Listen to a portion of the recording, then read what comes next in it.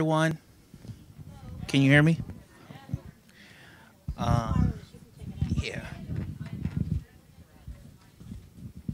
All right, let's get started with our program. Our first speaker today is Judy Eitzen, and she is a volunteer at the historic Rose Garden at the Sacramento Cemetery, and she's going to talk to us about the cemetery and the roses that are grown there, how to grow them, and basically the development of the garden there.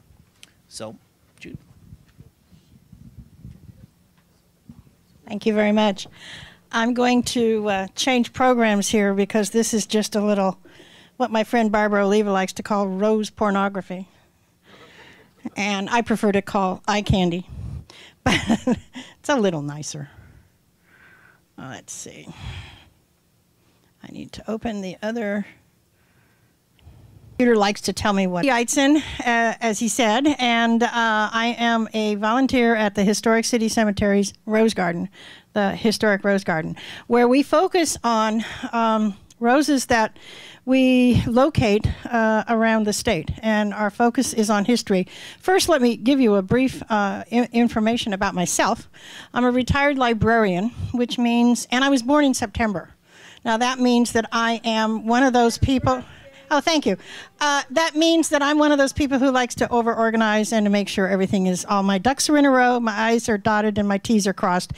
And so I get involved in such things as the newsletter for our garden and arranging for speakers for the master gardeners and those kinds of things that I can do sitting at my computer, which I love to do when I'm not gardening.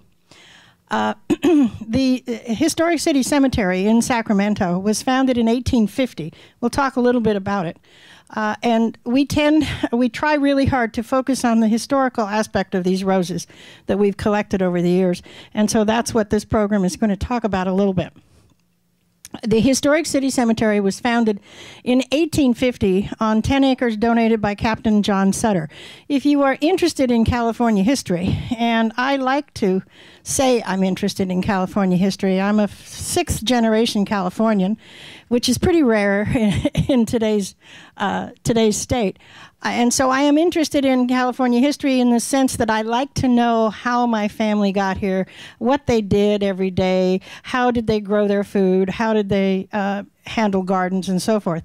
I have ancestors who were gardeners. In fact, my grandmother ran a small nursery in San Francisco in the 1920s, so I come by it naturally, I think.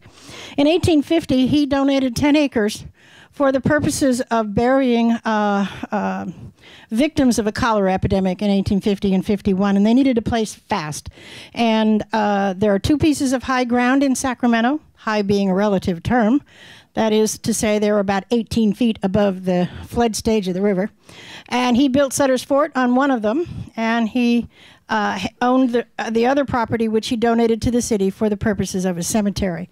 Captain Sutter was a brilliant man in many ways, in terms of being able to farm and grow wonderful and exciting things. He recognized immediately the importance of the valley in terms of agriculture. But he was a poor businessman, and he kept going broke because he would plant a crop and he would lose it because he went off to fight a war, or because it was flooded out, or because something else happened to kill his crop. So he needed money. And as a result, he asked his son to come out and help him manage his money, at which point the son began selling parts of the original Mexican land grant, which eventually became the city of Sacramento. If you look at the map, and we will in a moment, you'll see the grid of streets, and I can show you a little bit about that. The plots in the cemetery were sold like real estate. You have a deed. In fact, I have a deed to a cemetery plot in Vallejo that was sold in about 1910, and which gives me the right to do anything on that property with regards to burying or cremains or any of that sort of thing, erecting headstones. I can't operate a business or build a house, but I do own that property. The cemetery was unfortunately neglected for well over 40 years, from about 1920 to about 1970, or give or take, until some volunteers began to get together to restore the cemetery. It was planned as a garden cemetery, and so that was the focus, was to head toward that kind of a goal. This is what Sacramento looked like in about 1850. This is looking from the west to the east at the waterfront. That's J Street or K Street, I'm never sure which.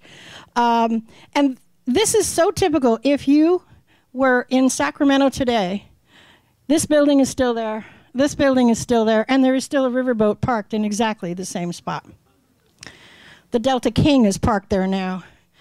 The old Sacramento has been restored and is now maintained as a state park in conjunction with the city of Sacramento. And then, of course, the State Railroad Museum is there as well. But it does look a lot like this, especially on Gold Rush days, which is Labor Day weekend.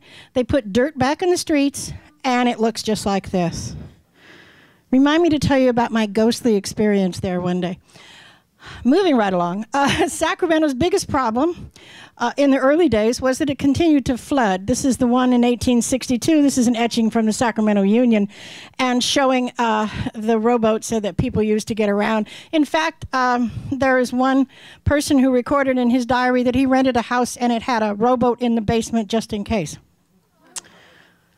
The cemetery was designed originally as a Victorian cemetery, as a garden or rural cemetery after some of the early garden cemeteries like Mount Auburn in the east. City parks didn't exist then. The concept of a public park wasn't really a concept.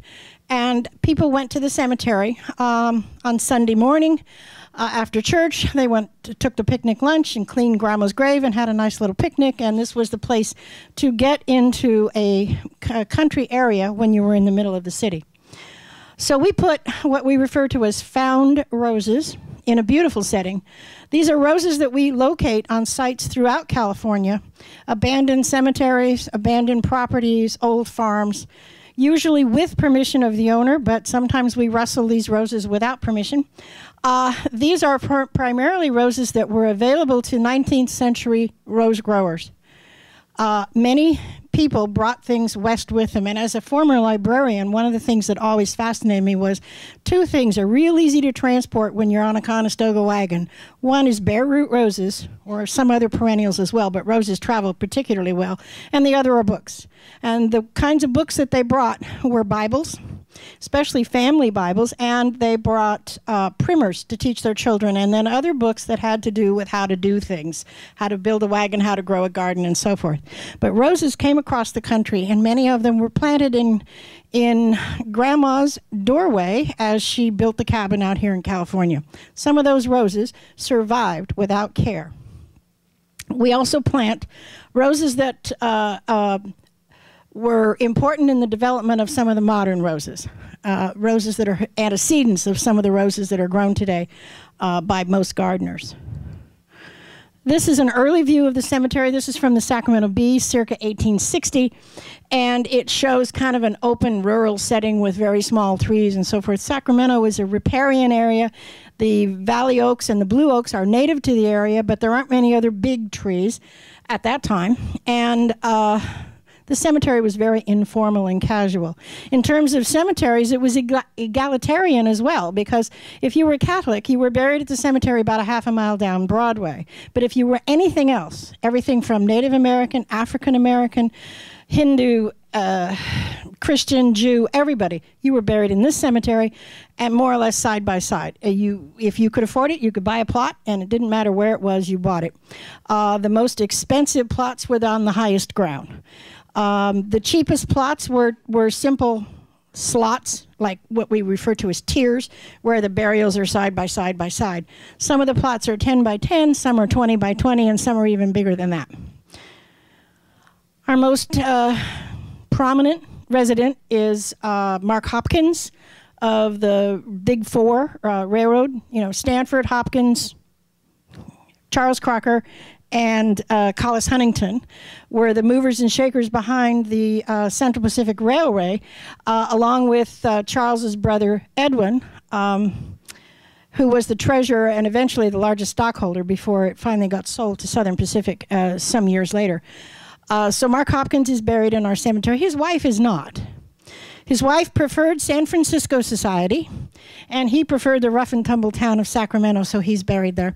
Other prominent residents include the son of Alexander Hamilton, 3 governors, about a dozen mayors of Sacramento, and oddly enough, and this is the one that fascinates me, Wyatt Earp's nephew and one of Ike Clanton's daughters-in-law.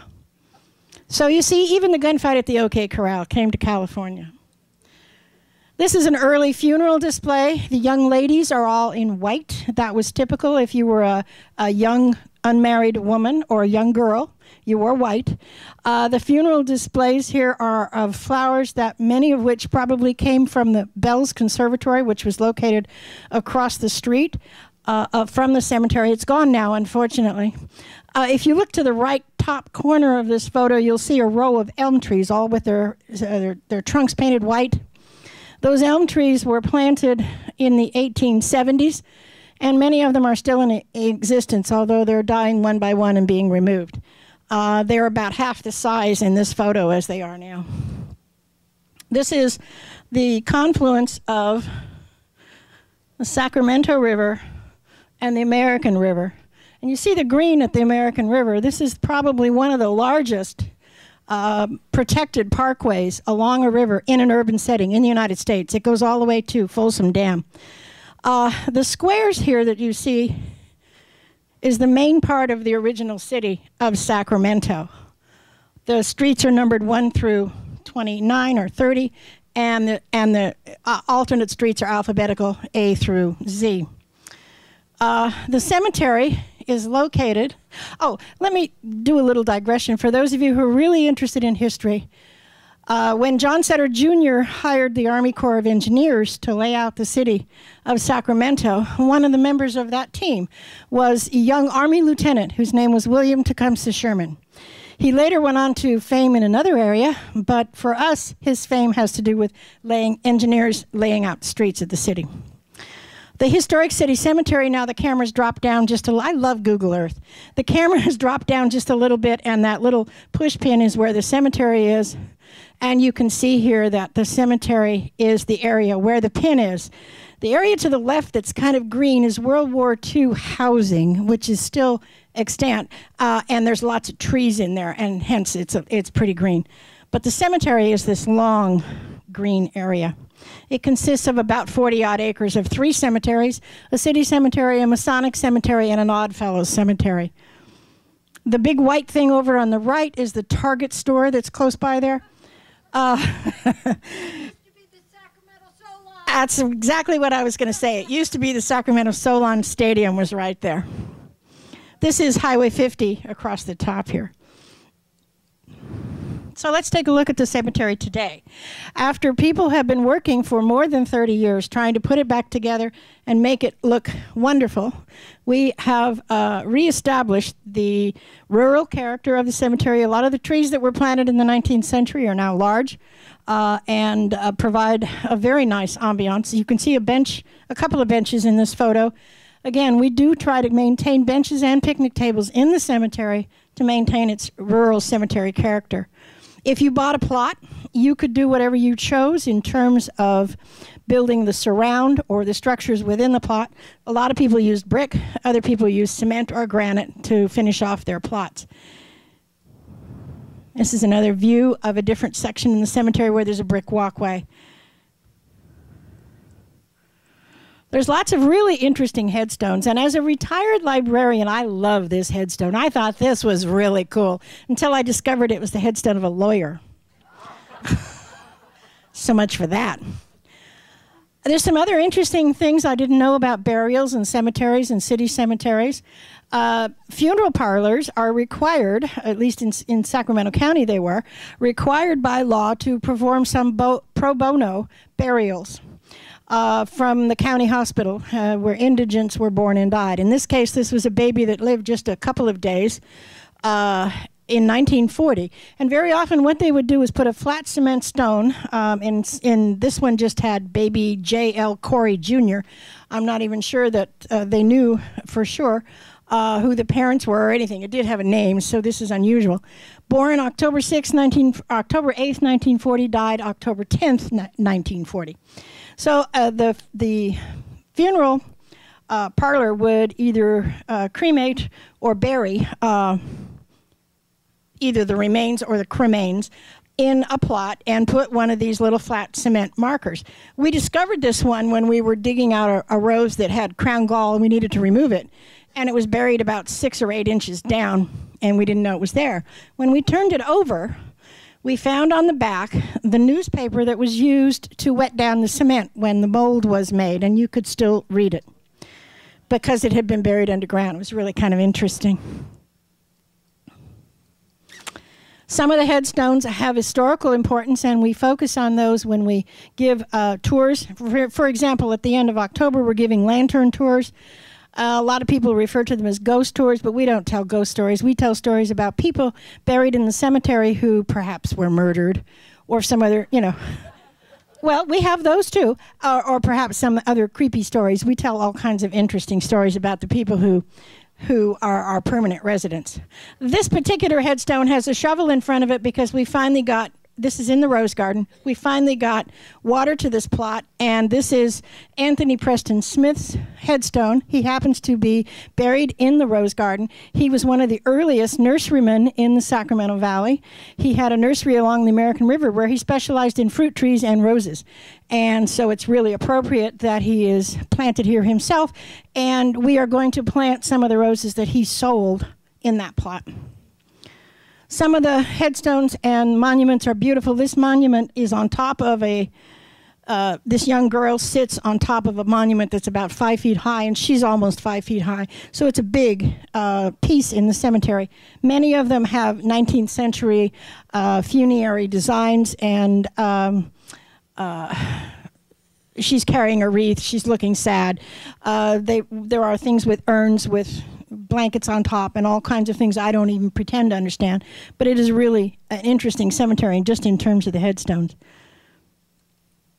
There are 3 gardens in the cemetery, 3 formal gardens. And one of the things that we do is we give tours to people. This is a historic tour given to a group of travel teens. And I don't know if you're familiar with that program, but Travel Teens is a program that brings teenagers around the state to different historic places. They come to Sacramento from Los Angeles and Ventura County, and they have money in the school districts down there apparently, and they tour the state capitol and the Railroad Museum and of course the cemetery, and we give them a historic tour. We have rose garden tours during our open garden event as well. This is the back of Barbara Oliva giving a tour a year or so ago. There is a perennial garden in Hamilton Square. Hamilton Square was named for the son of Alexander Hamilton, who's buried in that area. And this particular garden is modern perennials, and there are some modern roses there. You'll be happy to hear that. And it is sponsored by the local Sacramento Perennial Plant Club. Flanders poppies, which are historically appropriate. Again, the plants are appropriate for a Mediterranean climate and in many cases have historical significance of one kind or another. There is also a native plant demonstration garden, which is sponsored by the Sacramento chapter of the California Native Plant Society. These are some of the poppies, which we have managed to reseed into the rose garden as well, along with others. And then the third garden, of course, is our very own special, personal, and private. No, it's open to the public, rose garden. We love this garden. For those who really care, the rose on the right is, anybody? Climbing American Beauty. Yeah, it's a once bloomer. And the rose on the right has since been removed because it had crown gall. We've replanted it. So it's not quite as pretty right now, but next year maybe. Now, in the cemetery itself, this is the section that is the rose garden. It's about 2.5 acres. And if you look at the squares at the top here, those are 10 by 10 feet. The ones in this section are all 20 by 20. Those are the plots where the burials take place. And you can, even this is Google Earth again, you can see some of the individual roses, which is really cool. It's the most amazing thing. I could even see the truck parked in my driveway. Yeah. Is the oldest part of the cemetery that right next to Broadway? Yes, the oldest part of the cemetery is that acreage right up there next to Broadway. In fact, in 1947-48, they widened Broadway, and a lot of individual burials had to be moved because they took some of the cemetery property. I don't know how they do that, and I really don't want the details. Here in the historic Rose Garden, then, let's take a look. Get the year right. 1992, they started planting roses in this garden. This is a photo that was taken that day of some of the individuals planting, and you can see that the roses, this is the Broadway bed area closest to Broadway, and you can see the roses are really rather small at that initial planting. Unfortunately, there's not a whole lot of photos of the first couple of years of this garden. They come later. But after they cleared weeds out, which were higher than my head, this is what remained. There was a lot of vandalism, a lot of damage over the years in this cemetery. And so gradually we are repairing all of these surrounds, partly for aesthetic purposes, but partly because they're not safe. And you have someone walking through there, you can fall down and hurt yourself. So not only does it look bad, it's not safe. And so we worked really hard trying to replace some of these. One of the things that we do in the Rose Garden is that we do not use herbicides or pesticides. We do not spray for disease. We do not do any of that. So we have to find other ways to make sure that our roses stay healthy. And one of the things we do, or we tried to begin with, is using weed cloth and then mulch over the weed cloth. In this case, the weed cloth was added after the roses had been planted. And you notice that there's a little flat stone that we had to cut the cloth out around. One of the rules that we have is that we can't hide a stone behind a rose. Everything historical has to be visible. So we very often end up pruning a rose in a way we might not if it weren't for the headstone in that space. So we're pretty careful what we plant where. We have since switched to cardboard mulch underneath the mulch that we use, underneath the bark that we use. And this year we're probably not going to use so much shredded bark because the city gives it to us, but they shred everything, weeds included. And we're purchasing compost this year to sort of neaten things up a little bit. Hopefully we can get ahead of it. We have sheriff's work crews. I don't know if your counties you live in do this, but in Sacramento County, if you are convicted of certain kinds of crimes, you can pay $20 and spend that day working instead of spending all week in jail. And these guys will work on Saturday and Sunday, and it allows them to stay home with their families and keep their jobs. And very often, there are people who don't repeat. It doesn't always work, but they do a lot of work. They schlep a lot of stuff. They clean our walkways and move a lot of mulch and do some of the heavy work. There are also some folks with that are in the sheriff's work crews that have training in areas like wrought iron or brickwork, and they do work on some of the structures in the cemetery. We use a variety of different kinds of structures around our roses. This particular rose is a Banksia relative, and this structure, I'm showing you a close-up of it so you can see. It stands on the ground. It's not attached into the ground. It stands on the ground and it's bolted together so that if we should need to change its height or its width, we can do so relatively easily. I'm going to show you a picture again of the whole structure with Anita Clevenger, who's about my height, standing next to it so you can see the size and shape of this particular rose. This is a found rose we still haven't identified called Vina Banks, and it was found up near Vina, that's where it got its name. And it has a lovely natural vase shape, and we help it to keep in this shape so that it'll stay out of the aisles and away from the headstones. The city staff who work in the cemetery have been instrumental in putting up a number of structures for some of our climbing roses. Very often, the structures are, in this case, they came from an old wrought iron fence from a piece of property that was abandoned, which was really pretty good because it is historically appropriate for the cemetery. On the other hand, after about 6 months, you can't see the structure at all. Now, Bev, who is standing underneath there, is about 5'6". And her head is, well, that white thing is a sweater tied around her waist. So you can see that she's quite a bit taller. And this is Mademoiselle Cecile Brunner. And it didn't take long to cover that structure. This was one season. Now this rose is Buff Beauty, which is one of my personal favorites. And you can see here how that lovely cane is arching right in front of that headstone. It looks like it was picture perfect, but of course we had to put a structure up to get it off that headstone because we can't hide the headstones. So this one had to be cut back. Some of the aisles, we have rebar. Rebar we use for some of our structures.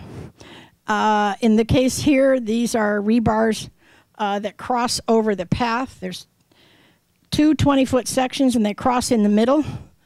And they've held for more than 20 years, so they're really good. This is another structure that the city put in for us with a lovely rose on it. Here's one of the rebar structures. You can see it. We use electrical conduit, stick it in the ground, stick the rebar down 2 feet in the electrical conduit, tie it across the top, and cross it in the middle, and you end up with a structure that, as long as the rose isn't too vigorous or too heavy, it will last you for 20 or 30 years. Some of ours are 18 years old now. So let's take a look at some of the roses that we grow. There are still, it depends on who you ask, which experts you ask, but there are about 200 species roses that are still found throughout the Northern Hemisphere. And of course, most of us know that roses that are grown in places like South Africa and Australia and so forth were brought there. They're not native south of the equator. I have never known why, and I haven't really researched it, but it has always been fascinating to me that the oldest fossil of a rose, anyone care to guess how old? Oh, come on, you all know this. 35 million, that's absolutely right. And it was found in North America, which is pretty cool. There are wild roses that grow in sites ranging from riparian to swampy to desert to mountains to almost any place. Roses are amazing. Of course, you all know that. We have an identification project that we've been conducting for about 5 years now. We are trying to record the botanical details of all the found roses in the cemetery. When we find a rose, we grow it out and see if we can figure out what it is. If we discover that it's something, then we name it whatever it is we agree that it is. We don't rely on just ourselves for that identification. We rely on a number of antique rosarians who are really familiar with... I didn't say that right, did I? Sorry about that. Sorry about that. Okay. Experts in the antique rose field. How's that? Does that sound a little better? I walked into that one. And people like Greg Lowry from Vintage Gardens and Malcolm Manners from the University or Southern Florida College and others who are really familiar with these roses have walked through our cemetery and said, oh, that is such and such, or this is thus and so. And if most of them agree, then we will rename the rose whatever the name happens to be from the 19th century or early 20th century. We collect sample photographs at various times of the year so that we have pictures of blossoms, hips, leaves, structure of the plant, everything we can think of. And we share this information among, I shouldn't say antique rosarians, should I? I've got to rephrase this. But we share the information among ourselves. How's that? We began in October of 2004 and we haven't finished. This is the kind of photograph that we take. This particular rose is called Cerise Cup. You see the name of the rose is on this photo, as is the 529 stands for the plot number. NW means northwest, so it's in the northwest corner of that plot, so we know where the rose is.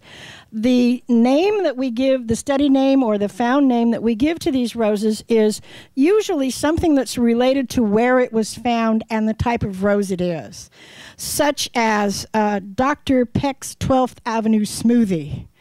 Now, that's a rose that was found on 12th Avenue in Oakland a number of years ago. It's never been identified, and I'm not sure where the smoothie comes from. But then there's another rose that was found up on the Mendocino coast that's called Mendocino #1.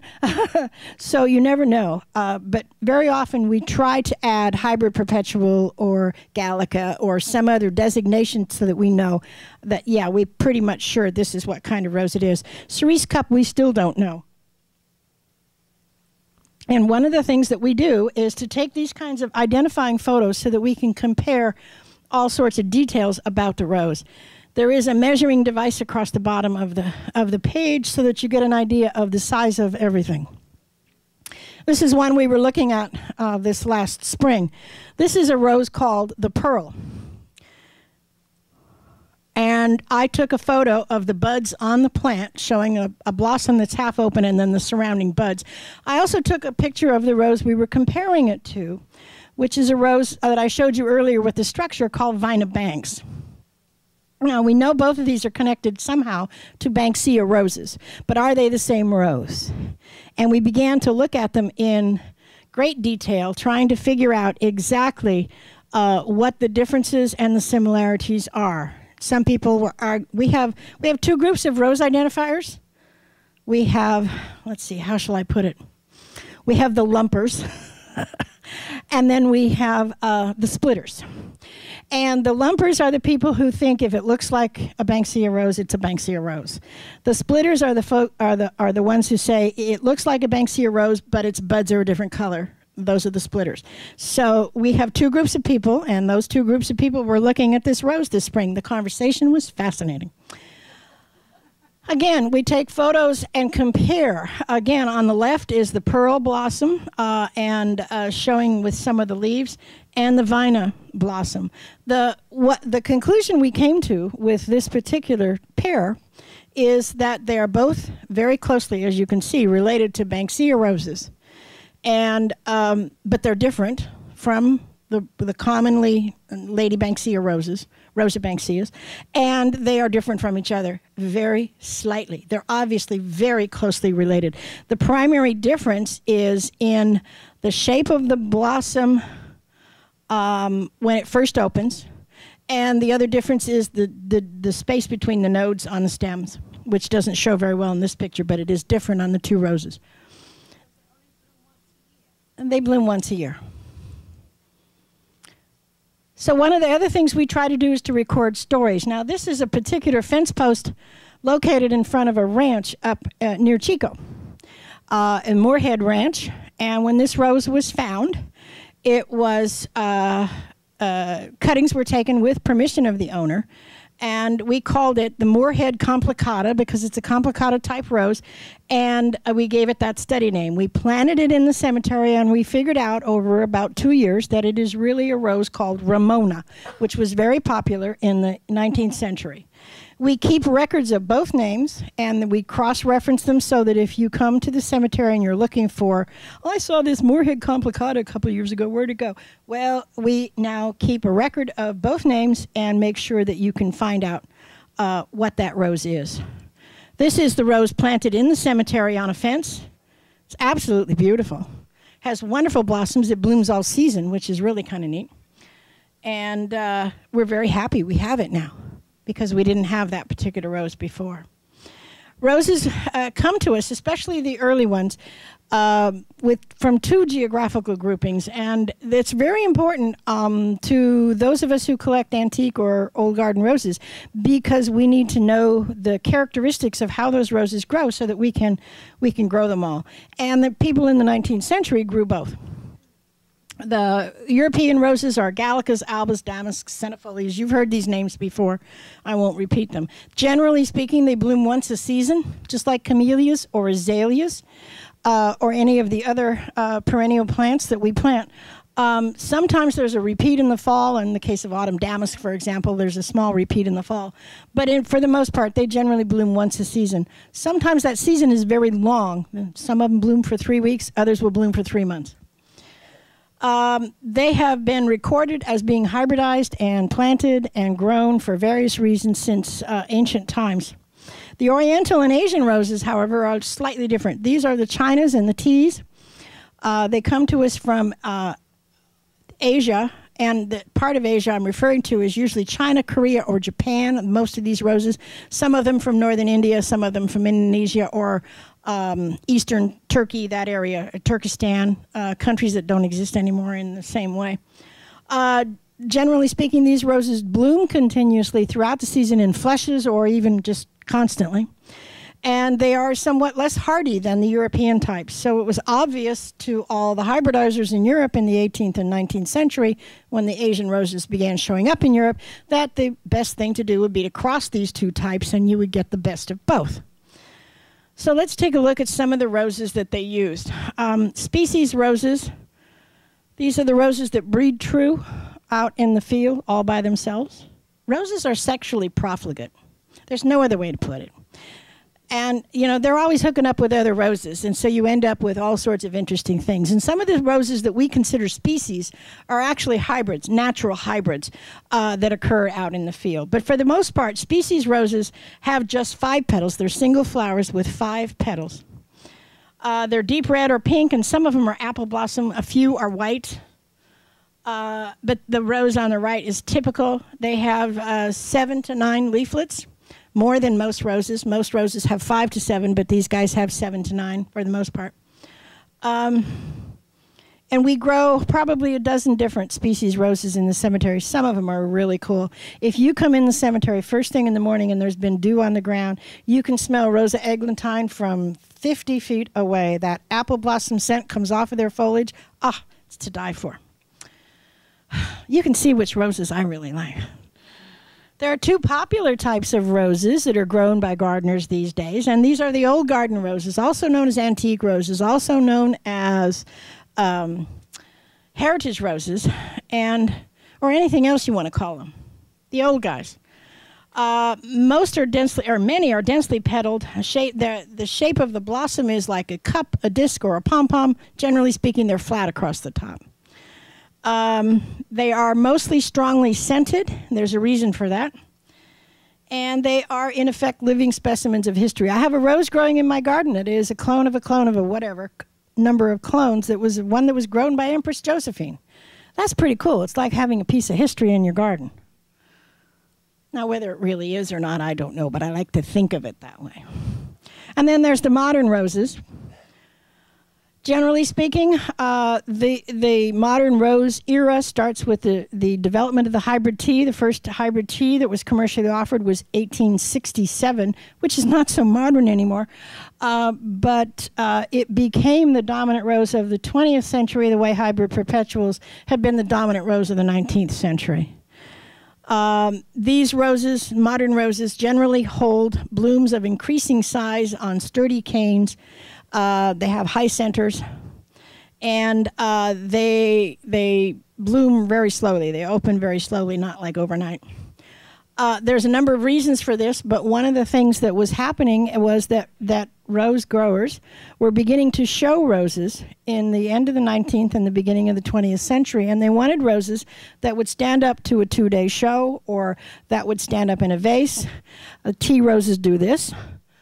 And that's lovely on the plant, but not so good when you're showing a rose. And so, and the hybrid perpetuals weren't really perpetual. Various hybridizers bred roses specifically to have strong, sturdy canes with upright blossoms that would look great when shown. The problem was, of course, they bred out 2 things that the old garden roses tend to have, and one of them is disease resistance, and the other is scent. Hybridizers are now breeding those things back into the roses. So some of the newest ones are really amazing. Old garden roses, a.k.a. antique roses, a.k.a. historic roses. These are the ones that we grow in the historic city cemetery, all these different types, plus a few modern ones. Let's take a look at the gallicas. The gallicas are some of the oldest cultivated roses in Europe. This Gallica cameo is a striped rose. It's difficult to see, but it's pink and white, and many of them are striped. They come primarily from southern Europe, France, and northern Italy, and along that way. They're hardy, once flowering, compact shrubs. They don't get really big. They don't do that great in California. It's not really cold enough, but they do manage to grow okay. Damask roses. Now, we've all heard, of course, of autumn damask. Autumn damask is still grown throughout the Middle East and in southern Europe for its scent. It's the rose that is used to scent everything that's rose flavored. and it is grown in fields specifically for that purpose. It's called autumn damask because it does have some repeat bloom in the fall, but it is mostly grown in the spring. The interesting thing about this one is another rose that traveled. This rose grew up and was found in the Middle East and brought back in the 12th and 13th century by crusaders. They didn't just bring home what they considered treasure. They brought home roses. They brought home all sorts of other things. It's upright, thorny, and has arching canes. It tends to grow like this. It's very prickly. If you're going to prune it, I advise wearing chamois shirts. It has a powerful, sweet fragrance. You can lose yourself or get high on one of those blossoms. Large blossoms, and they're about so big, in few flowered clusters. It depends on how healthy the rose is, how big the blossoms are, but they're generally quite pretty. They do have some repeat bloom in the fall, but it's pretty minor. Alba roses, for those of you who studied Latin, are white. This is Alba semiplena, close to a species, and it is typical of the albas. It's closely related to the European species Rosa canina. The Romans grew these for medicinal and cultural uses. There are some frescoes in Italy that show rose petals being strewn on the floor for a banquet and that sort of thing. They used autumn damask, and they used this rose as well. It is once blooming. It will grow in shade. So if you've got something in a tree in the yard and you want something bright underneath it, this rose will do very well for you. It's white or pale pink in small clusters, has a nice sweet scent, very rosy, flowery scent rather than fruity or anything else. Centifolia roses, again, for those of you who took Latin, means that it has 100 petals. And if you took this rose apart and counted, you would find it has somewhere right around 100 or 120 petals. That's a lot of petals. And they're all crammed in. Some of these are quartered, some of these are just kind of informal like this one. They are once blooming. They're richly scented. Again, you can get lost in the scent of these roses. They are thorny canes, and they're generally flopping around. So they need some kind of support to grow. Colors range from white to deep rose red, plus very different kinds of striped and spotted and all kinds of things. You may have gathered from this that the roses that I like the best are the ones that are on the plants in the garden. I tend not to cut them unless I have a reason to do so. But for the most part, I like to see the plant and the rose in the garden, and these are absolutely amazing, some of the centifolia roses.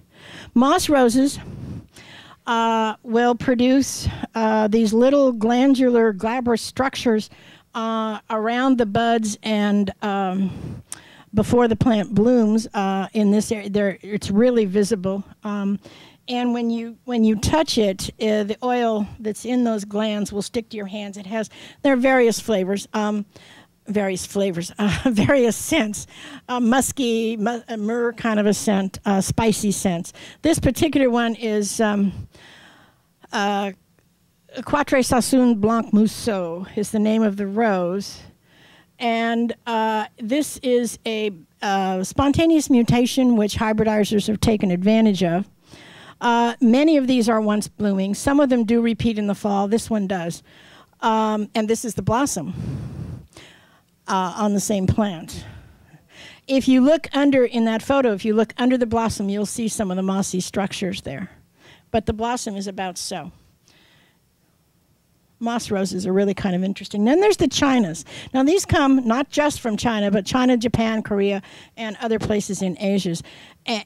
And China roses are really kind of interesting because they brought some things into the hybridization process of Europe in the 18th and 19th century.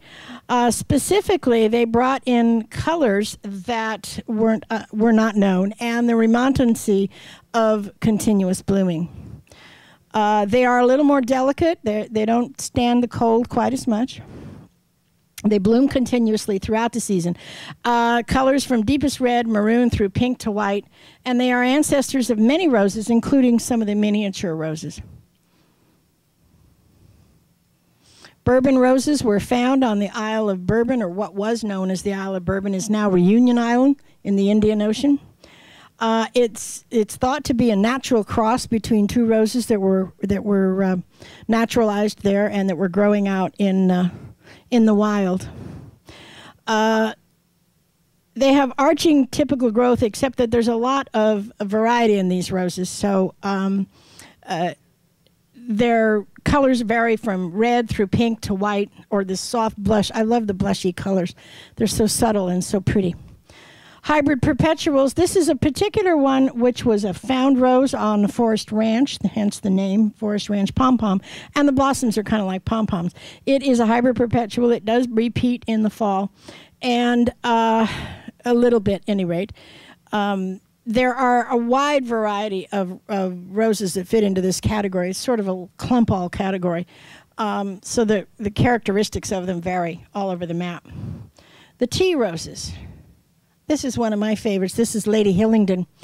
The tea roses are named, nobody knows for sure, whether it's the fact that the roses sometimes have a scent which could be like tea, or that the boxes they were shipped in by the Dutch East India Company when they brought them to Europe were tea boxes. For one reason or another, they were named tea roses. And they originated in China. There are still some in the wild there. They are modest shrubs and climbers unless they're grown in California. And I put that caveat in there because there are tea roses in our cemetery higher than I am and maybe 15 feet wide. So they can do quite well.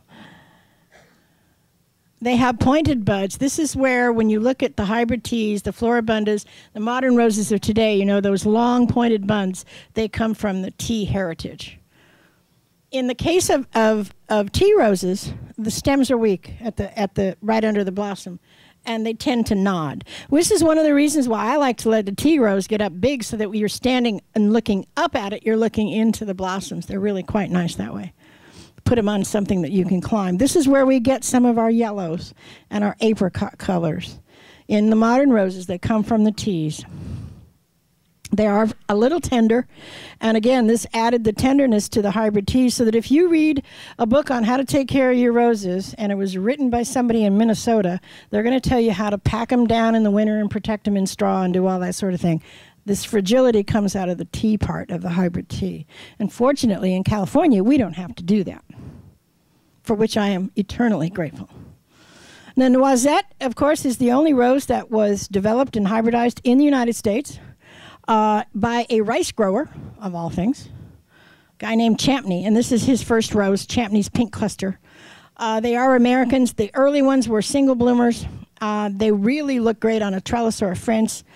They climb beautifully. It looks just like a spill of flowers. The shades of white all the way through the crimson purples.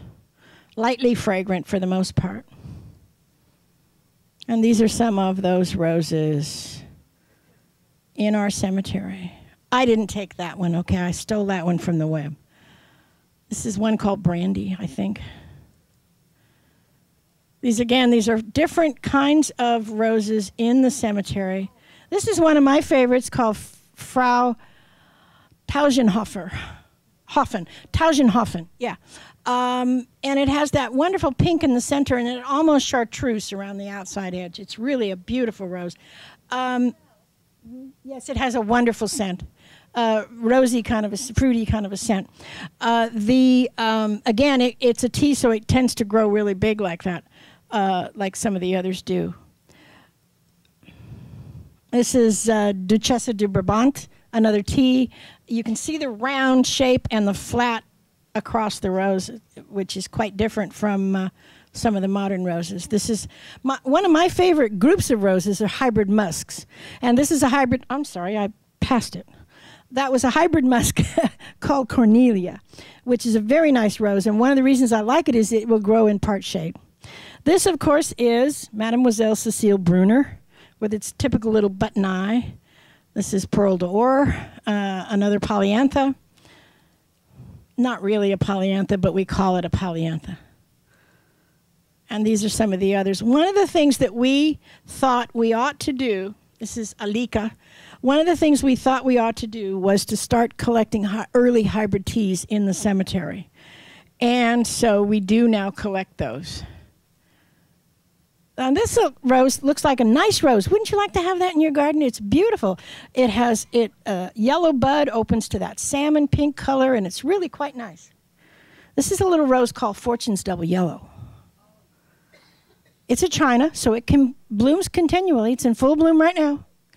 But this is what happens to it. Yeah, this photo was taken about 4 years ago. Those headstones are all 3 feet high.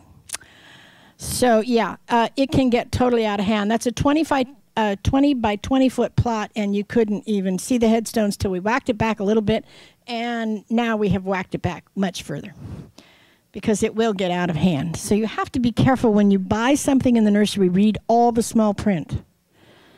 So let's take a look at some of the modern roses that we have collected in our cemetery. Again, the first offering of hybrid teas was 1867. That number, that year sort of sticks in our heads. It was the dominant rose of the 20th century. It's the rose that the American Rose Society encouraged its members to grow and show. And the hybridizers bred hundreds and thousands of different ones. They came and they went. Popularity is sort of like hairstyles and shoe styles. Once a rose was out of popularity, you couldn't find it anywhere. So one of the things that we thought we would do would be to plant some of the early hybrid teas that were grown at the end of the 19th and the beginning of the 20th century. The hybrid tea combined the elegance of the tea roses, the color and everything, with the vigor of the hybrid perpetuals, who are much more cold resistant. And breeders continue to develop new kinds of roses, such as hybrid musk, multiflora, rugosus, polyanthus, David Austin roses, which is a whole talk in itself, and other modern types, miniature roses. Many of these are just called large-flowered roses or large-flowered climbers, but we prefer to, wherever possible, identify the heritage of that rose so that we know how to grow it and how it will grow. The old hybrid teas have a variety of different shapes and forms, but you can recognize them as hybrid teas because of the high center of the blossom, for one thing.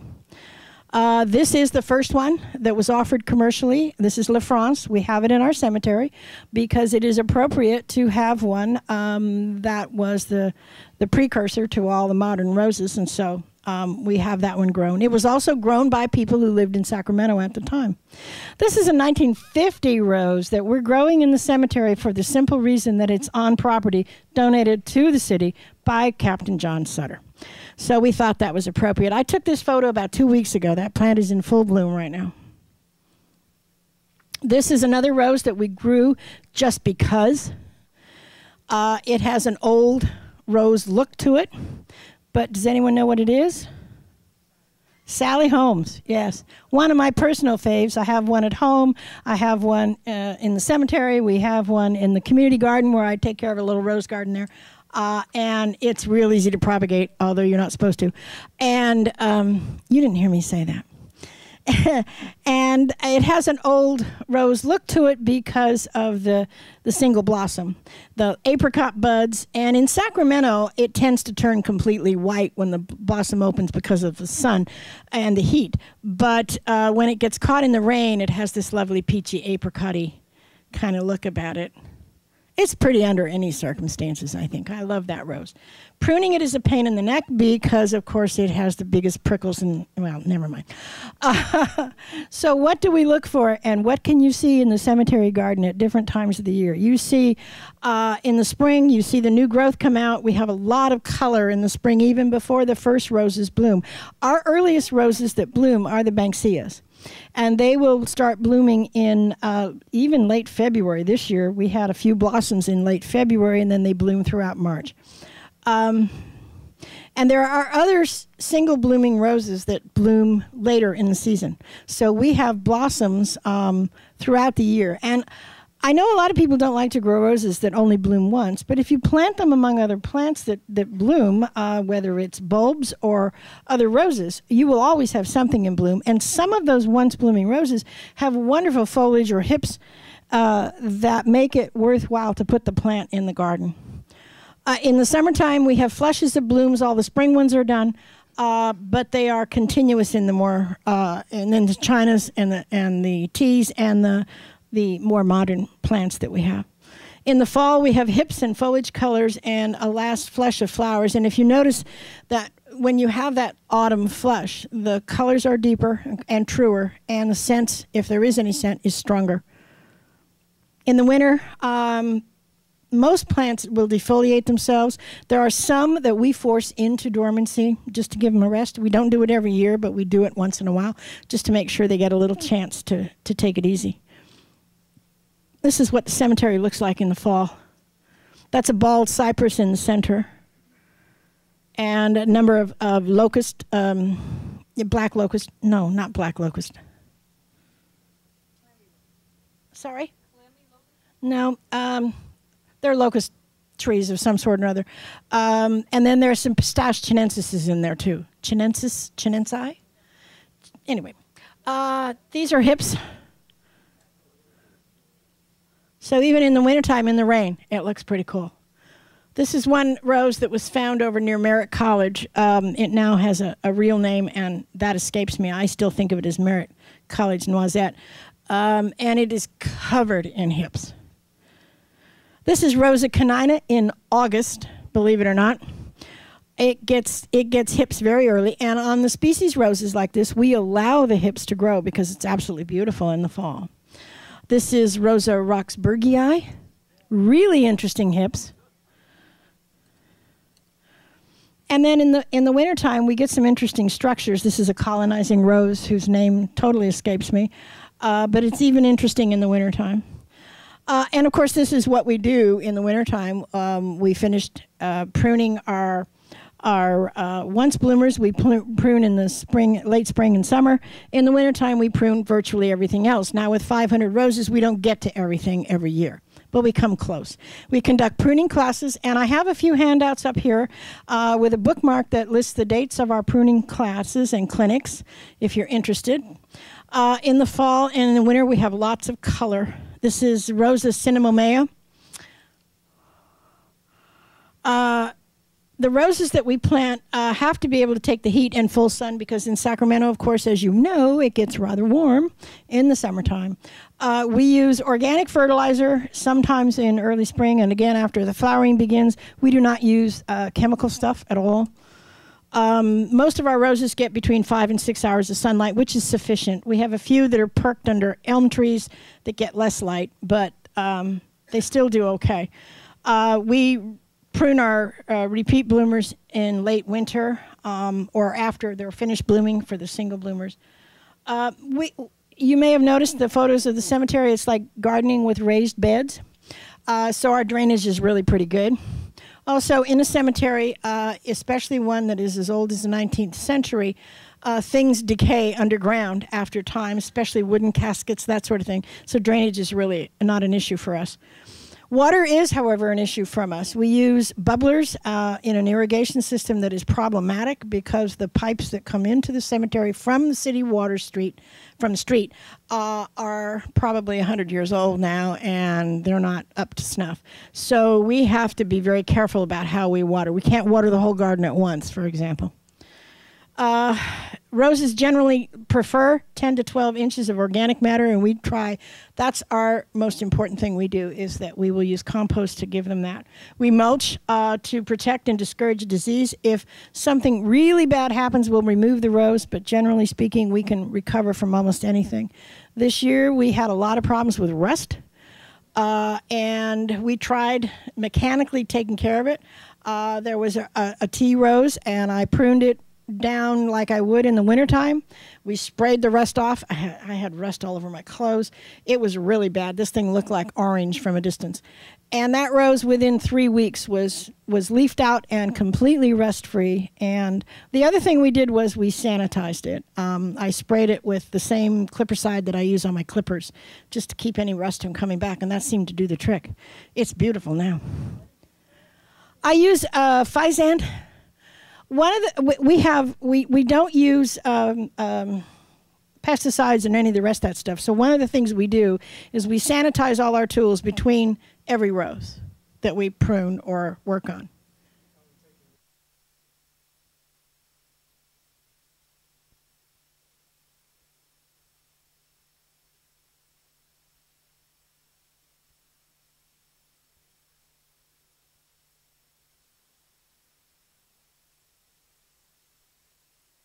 Okay.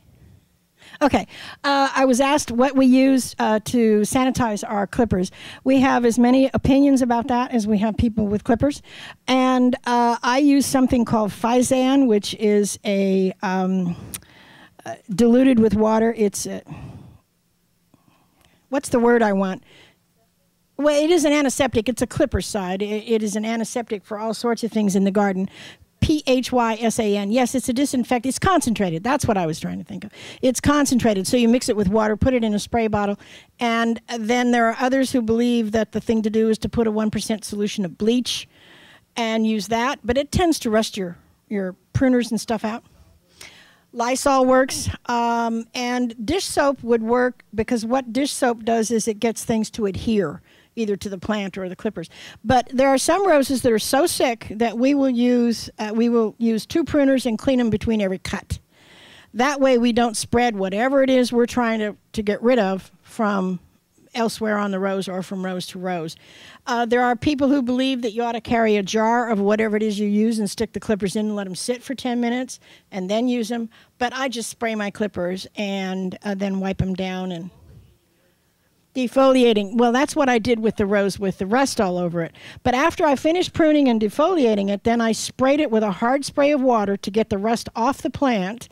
And then I also sprayed it with leached it out of the soil.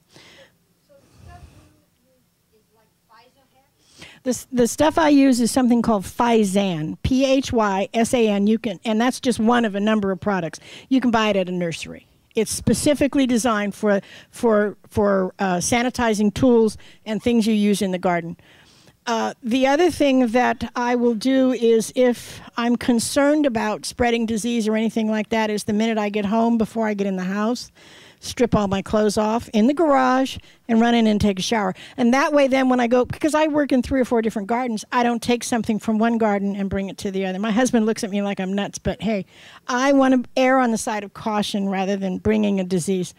Okay, I'm running close on time here, but isn't this pretty?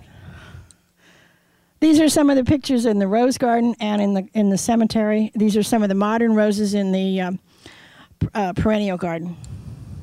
We have an open garden every spring, and here we are setting up for our sale. We sell between 500 and 600 roses, and hopefully we will be able to continue doing that. We propagate roses from our own collection. However, the light brown apple moth quarantine is heading our way, and when that hits, I'm not sure if we're going to be able to continue our sales. We have a silent auction. We have a number of lots of interesting things at our open garden. Our next open garden is April 16th. And again, it's on the little bookmark that I have here for you. We had over 500 people last year. People come literally by the busload to come and see us. So we're real pleased. We turn it into a 2-day event. Our event is on Saturday, but then on Sunday we all get out there, have a cup of coffee and something to munch, and sit and talk among ourselves about the roses. These are some of the volunteers at the Rose Garden spending the Sunday morning just talking about roses. And we're so busy with the event, we don't get a chance to really walk the garden and look at it. These are, again, some of the roses in the cemetery. And we have a website. It's also on the bookmark. We are having a little difficulty with the website right now. If you try to search it through Google, you won't get there. But if you put the URL in up above, or you go through Bing or another search engine, you'll find it just fine. Google has a problem with us, and I don't know why. Yeah.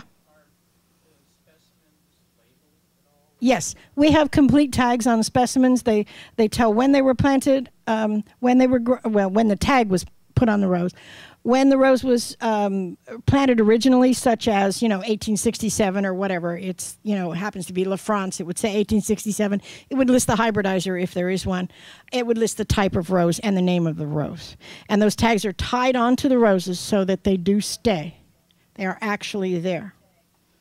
Sometimes we have several tags per rose. Yes, that's true. The website has all the information. We have an upcoming event. Carolyn Parker of R is for Rose is going to speak next month. And the information about that presentation, she's going to talk on flower arranging, is on our website, as are the registration forms for that.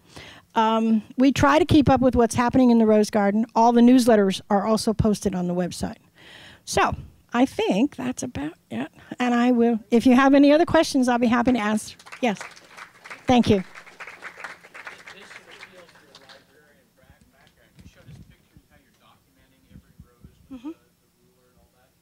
Is there a common system amongst rosarians and botanists for that kind of thing of documenting? Yes and no. Yes, there are a number of commercial publications that do that.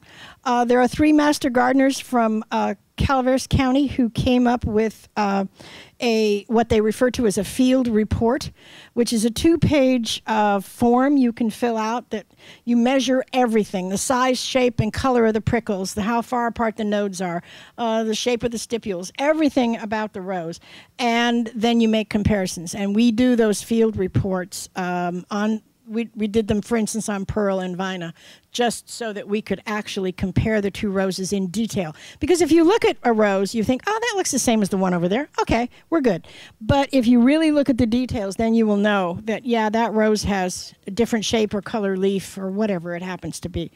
So, yeah, there is and there isn't. What's happening now is the beginnings of DNA searching. But the priorities for rose DNA are, you know, way down near the basement someplace. The priorities for human being DNA and for diseases and that sort of thing is much, much higher. So, any other questions? Yes? Yeah, the rosarians who identify antique roses, I hope I said that correctly. Thank you. Yes, that's fine. Are they on the staff there, or do they come through periodically? Or if somebody has an antique rose they'd like to have identified, where would Well, there's a number of ways it can be done. There is a website called Help Me Find, which focuses on peonies, clematis, and roses. And the number of antique roses are there and photographed and identified. There are a number of contributors to that website, which photographically or horticulturally. And then the sellers and purveyors of antique roses, such as Antique Rose Emporium in Brenham, Texas, or Vintage Gardens up in Sebastopol, those people know their roses very, very well. And again, you may come up with more than one opinion, but they will be happy to help you. Now, if you bring a rose to us at the garden and we're there, we will look at it and give you a pretty good idea, but we won't be definitive. I mean, we can't be definitive. We know a lot, but we don't know it all. No, we can't have them all. We only have 500, and that's good enough for us. Yes?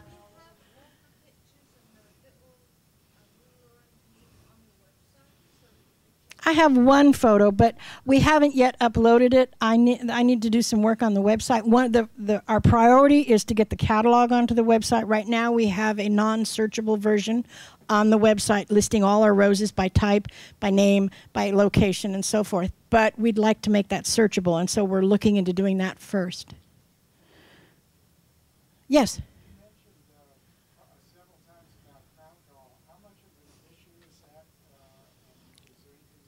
It's not very much of an issue for us. I mention it because it just so happens we dug one out last week, and that's like the first one in quite a while.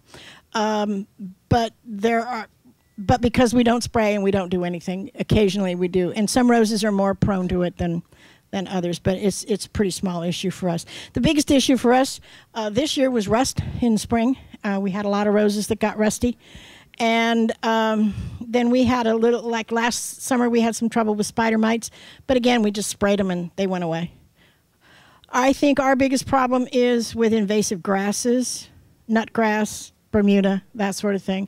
Because we don't use Roundup, we don't use any of that, any stuff like that. Well, I shouldn't say we don't use Roundup. Maybe in a pathway or on a street, but not where the roses are. So occasionally, you know, we have problems with those kinds of grasses and things. I know I'm out of time, so I appreciate your time. I'm glad you all came this morning. Thank you.